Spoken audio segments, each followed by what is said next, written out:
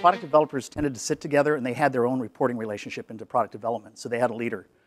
Designers, the same thing, they sat together, reported in a different part of the organization, and PLMs reported in somewhere else. And so when you had a product you had to work on, and you see in that triangle, it says product is king, we talked about virtual teams, bringing 3 people together virtually, and even physically in some sense, to work on a product. So those guys had to work together to push a product through the entire process at Nike.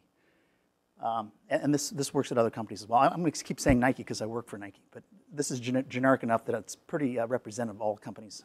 Like, somebody's got to be in charge, right? You can't have 3 roles like that with nobody in charge, right? Who's in charge?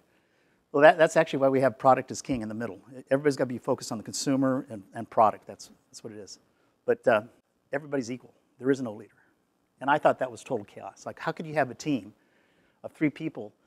But the reality of the situation is that the product process is long enough that as you go through the product process, leadership kind of moves. Like, when you're at the very beginning, the product line manager is kind of driving the decisions about what you got to have in the product line, cost, what the consumer wants, that kind of thing.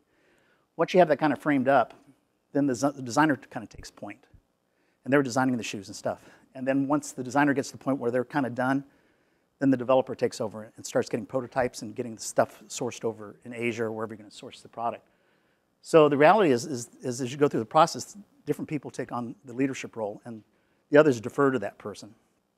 And the other thing I've noticed, like, in the dynamics is a lot of times you'll have one person that's been around for a long time or has a lot of credibility, and that person will tend to stand up. You might have a product designer who's brand new to the company, doesn't even really know where the bathroom is yet, and you have a PLM who's been around for 30 years or whatever, 20 years.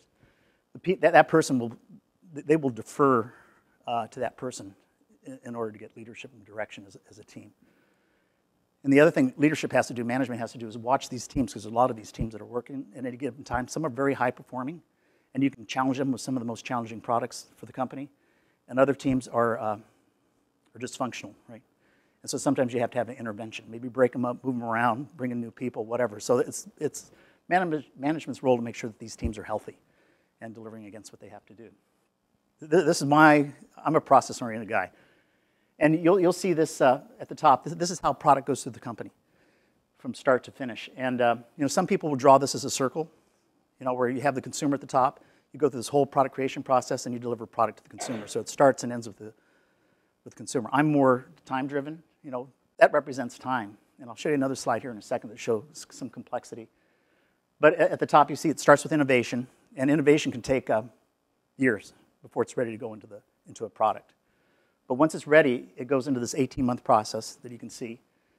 PLMs, the planning people, start by defining the line. What are the new products? What price points should we have? What are the consumers looking for? What are our competitors doing? Those kinds of things. That's what the PLM's doing. Designers taking those ideas and creating a product development, prototypes them, samples them, tests them, and all that. Then they hand off to 2 groups. The one at the top where it says sell, that's our sales force that's going out to our big retail accounts and selling the product, like Foot Locker, Dick's, all that kind of stuff. Concurrent to that is the factories are commercializing product. Usually you sample in sample size, one size, but they have to scale out to all sizes, 3, 3.5, 4, 4.5, 5, all those sizes.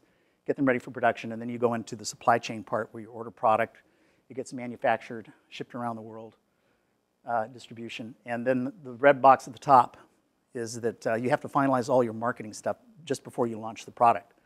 Make sure you know which athletes are wearing which products, you know what the product story is, you have your advertising ready to go.